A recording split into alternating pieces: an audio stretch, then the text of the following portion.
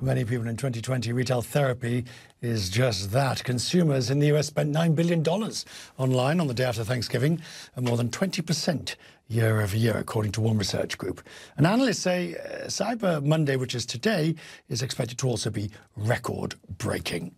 De Beers has been selling its customers for decades that a diamond is forever. Now their slogan is getting put to the test. Sales of rough diamonds were up 12% in the latest cycle, despite an obviously difficult time in the luxury market. De Beers Chief Executive Bruce Cleaver is with me from London.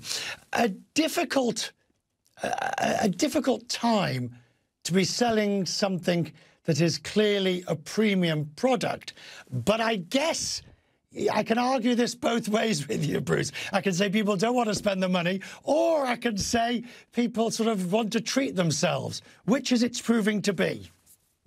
Well, so far, Richard, I'm pleased to say it's proving to be the latter. So having been through a very difficult time as De Beers in the diamond industry in Q2, we've seen really quite strong bounce back, both in China, as you would have expected, more of a V-shaped recovery, but actually in the US right now, things are going maybe a little better than we'd hoped. And I think there is a really compelling reason for this, of course. People have come through COVID, and I think we found, and our research shows that what we've found is that things that are really meaningful to them, like relationships, are things that they want to go and celebrate when they get out of lockdown. So even if they come out of lockdown potentially with a little less disposable income, the signs are very good that they're going to spend them on things that actually are meaningful to them and that's attached to important moments in their life. So far, actually, we've had a very good time in the last quarter, very hopeful for the selling season over Christmas. I mean, that's going to be the core, isn't it? Because if you have a bad Q2, a Q3 bounce back is really pent-up demand. It's Q4 now, Christmas and Hanukkah and the holiday season. This is going to be the test. Yes, it is. And of course, all of our marketing efforts are going into this period from now. But there's some instructive data from China because, of course, as you know, they got out of the lockdown probably in May, and we saw record demand for diamond jewelry in May, June and July. And then it sort of tailed off, but still at levels that are equal to or probably above the same time last year. So what that indicates to us is that coming out of COVID, consumers have no less desire for this amazing product than they did before. Our job, obviously, is to try and help them spend their money with us and buy things that are meaningful and can be things that they can think about and look at and remember the meaning of throughout the rest of their lives. I was reading the various information.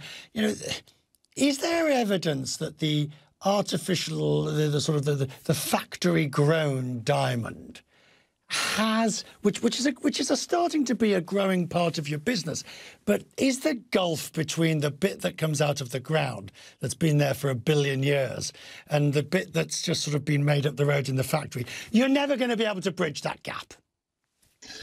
Well, De Beers is a natural diamond business. We always will be. We invest extremely heavily in it because it's a business that we believe will be here today, tomorrow, and in the future. We have, as you say, a very small lab-grown business, but that's really to give consumers what they tell us they think lab-grown is, which is a completely different category. Made in a machine, fun, fashion, light-hearted. But those have nothing like the beauty and the mystery of a natural diamond. Every natural diamond that people buy has made some amazing contribution, if it comes from De Beers, to the growth of a country. And so for us, there is really no comparison between the two. As I say, these two markets are separate. Lab grown for us is a legitimate category, but it's not the same as this incredible, precious product that was made 1 billion years ago by the miracle of nature and will be with us forever. Are diamonds still being made underground? I mean, I know that sounds like such a naive question, but if you think that, you know, it's a natural process that was done by pressures within the Earth's core on rocks and the like,